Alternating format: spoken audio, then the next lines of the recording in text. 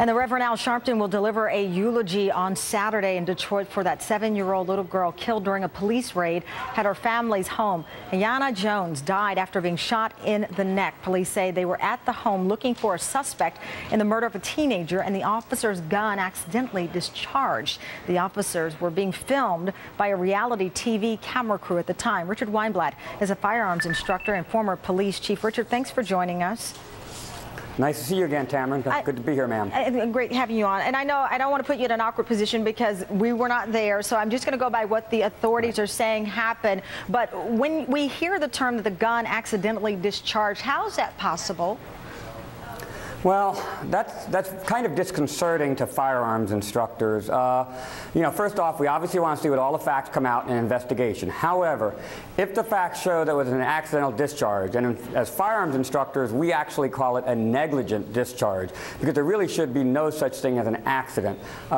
Not put our finger in the area of the trigger, in the trigger guard, because if you bump into somebody, as was one report, or you grab onto somebody in a physical confrontation, as was another report of what happened inside the hallway of the house, you have something called a sympathetic reflex, where if one hand squeezes, then the firearms hand will squeeze, and that's a problem, and we train with that. And SWAT teams, and this was a special response team, which commonly is known as a SWAT team. They call it SRT in Detroit, but commonly known as SWAT teams. SWAT teams train over and over to be very, very quick about going from having their finger out of the trigger guard to in the trigger guard, to out of the trigger guard to in. And because you're a former police chief, I'll ask you this. What do you think of these shows where they've got the camera crews following the officers? These are real life situations, and I know it may be entertaining television, but wouldn't that just add pressure to an already tense situation? You've got a camera crew right there.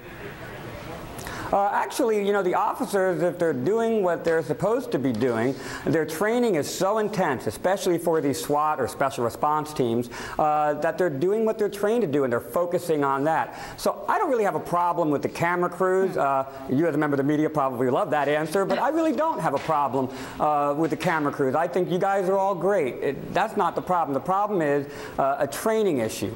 Is there a training issue or not? And I think that's part of what needs to be addressed here in the investigation that the Michigan State Police are going to do of the Detroit shooting.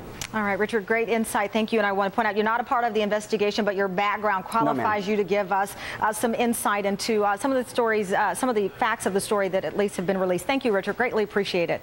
All right.